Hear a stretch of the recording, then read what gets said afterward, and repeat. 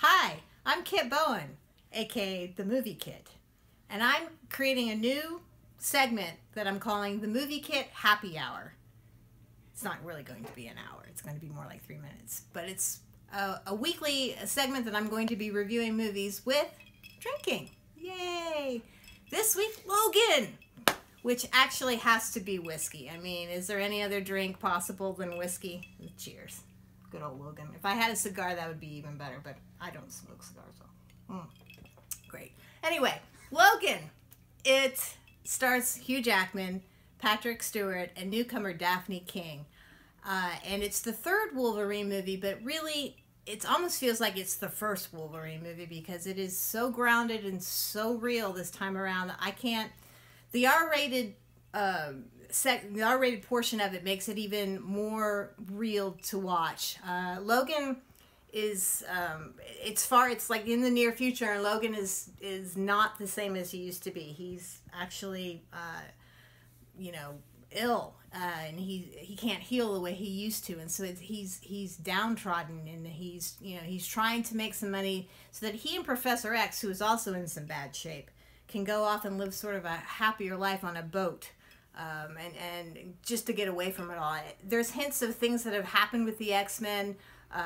You don't know exactly what has happened, but something bad has happened, and now they're sort of on the outs. Suddenly, however, they are accosted by a group of men who are looking for this little girl, played by Keane.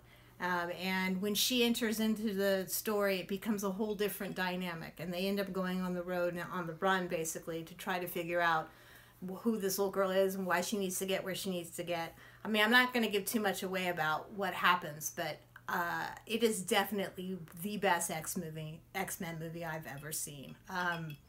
It's, like I said, besides the groundness of it, there's still a lot of great action sequences. It's directed by James Gunn. No, it's not. It's not directed by James Gunn. It's directed by James Mangold, and there's so many great elements to it. The end of it kind of starts to get a little wobbly as far as what's happening and why this little girl has come from sort of this nefarious scientific lab and whatnot, and so you get a little mixed up, you get a little muddled in there towards the end. But the fact that Jackman and Stewart get to play these characters that they've been playing for so long in this way, where they could really just dig down deep and and swear, and of course Logan's the best swearer of them all, and Stewart, he's so fragile as Professor X in this that it hurts your heart. And this little girl, Keane, she is amazing. And all of the action sequences, well, a lot of them include her, and she is just kick-ass.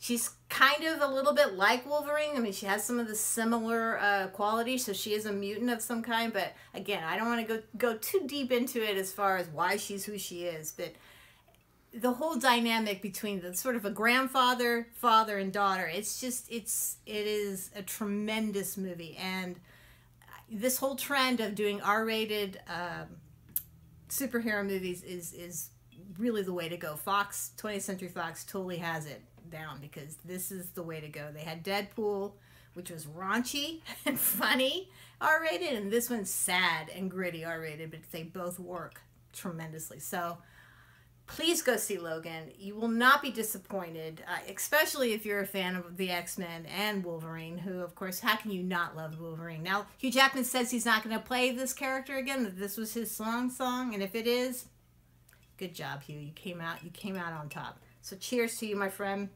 Like I said, if I had a cigar, but I don't. I'm starting to like whiskey, and I don't really like whiskey. So yay! So join me next week when we'll be interviewing a new movie with a new drink. Thank you.